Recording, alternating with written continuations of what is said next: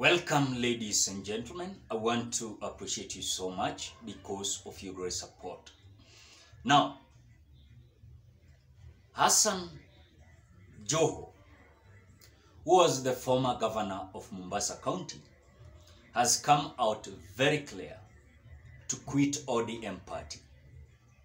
Remember, Raila Amolo Odinga was the party leader of ODM party. Joho and Wycliffe Oparanya were the deputy party leader of ODM.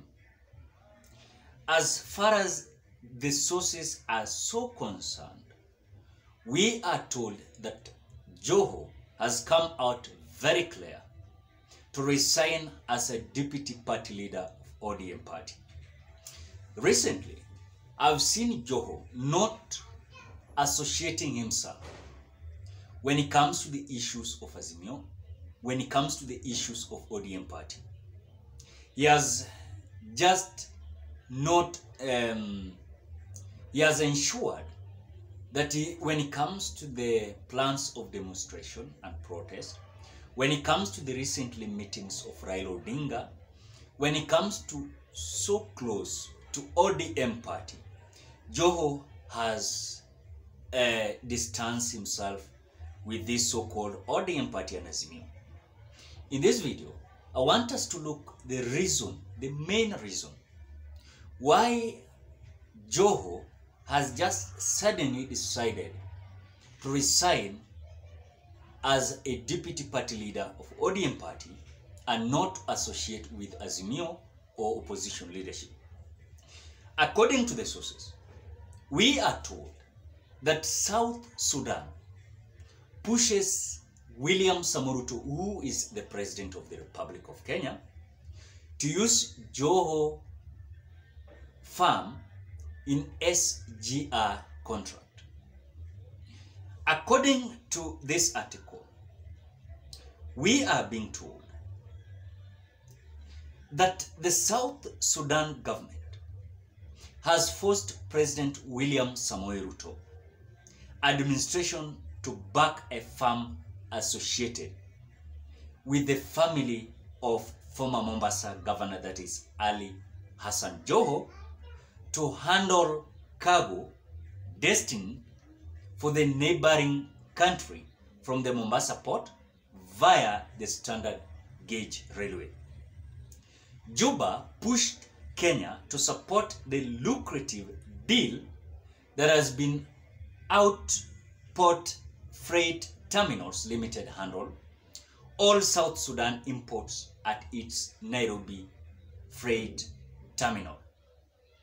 This is part of the deal that saw Kenya reverse a September order that restricted the clearance of cargo and related operations to the port of Mombasa. And from the ministry has informed Kenya Ports Authority, that is KPA, and Kenya Railways that Airport Freight Terminals Limited will continue to be the handle of South Sudan cargo, according to the letter seen by the Business Daily. Outport is associated with the Joho.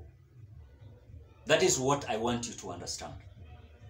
That Outport company is associated with the Joho's family and was at one time a target of the government over alleged tax evasion by the government of Uhuru Kenyatta. And you saw it very clear when there was a fight between Joho in the period of the regime of Uhuru Kenyatta, while Joho was the governor of Mombasa County.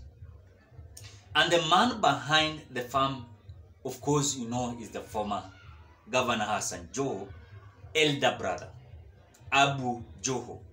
And the South Sudan deal was thrust into the spotlight after the Supreme Court upheld Dr. Ruto's victory in the August 9th presidential election against Raila Amolo Odinga.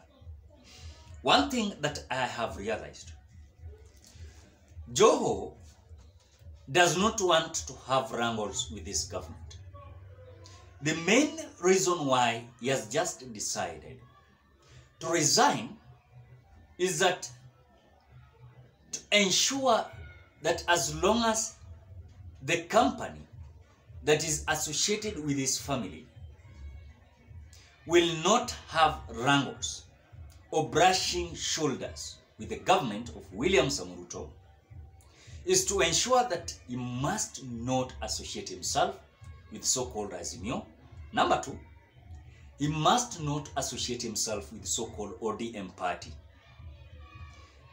Number 3, he must not be seen advocating when it comes to the issues of demonstration and protest, despite of Raila Amolo Odinga being defeated as long as Chebukati is so concerned.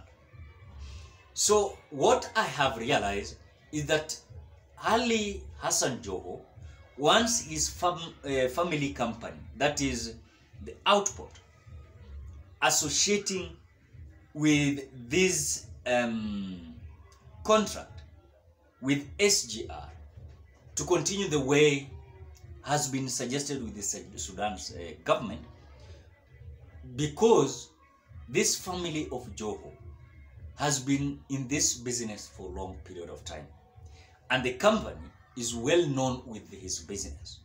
So Joho doesn't want this government to fight him or himself to fight the government.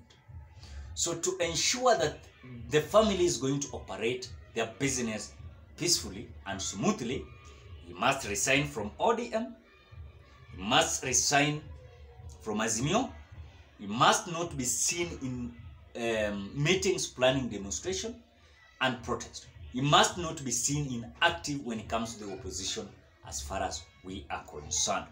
So for him, he must bow to this government, or else ruthless William Samoei might decide, even despite of South Sudan suggesting that the company that was given the tender or contract to continue, William Ruto might decide to give another company, because it is not the only company of Joho that can do this. There are a lot of companies, and even these leaders are having.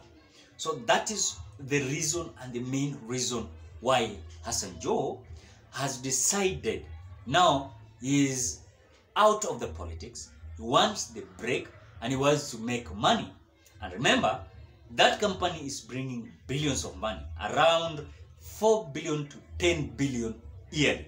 So you can see that range of the business. So that is the reason and my opinion. Ladies and gentlemen, what are your opinion? Drop your opinion at the comment section below. Otherwise, don't forget to subscribe, like, comment, and share this video. Bye bye till you meet on another video.